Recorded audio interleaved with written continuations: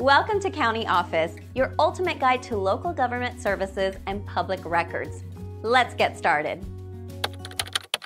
What is the tax rate for long-term capital gains? When long-term capital gains are profits from the sale of assets held for more than 1 year. The tax rate on these gains depends on your income and filing status. Generally, there are 3 main tax rates for long-term capital gains: 0%, 15%, and 20%.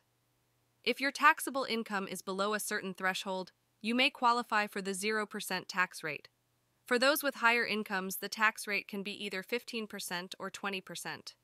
The specific thresholds for these rates can vary each year based on inflation adjustments. It is important to note that certain types of assets, such as collectibles, may be subject to a different long-term capital gains tax rate. For example, gains from the sale of collectibles are typically taxed at a maximum rate of 28%. And additionally, some taxpayers may be subject to the net investment income tax, NIIT.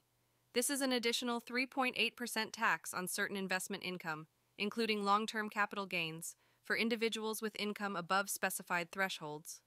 Understanding the tax rate for long-term capital gains is crucial for effective tax planning. Consulting a tax professional can provide personalized advice based on your specific financial situation. NIIT.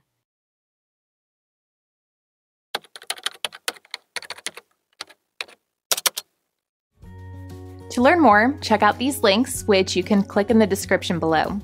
And feel free to comment your questions. We're here to help. Thanks for tuning into our video. Please like and subscribe and leave a comment below. See you in the next video.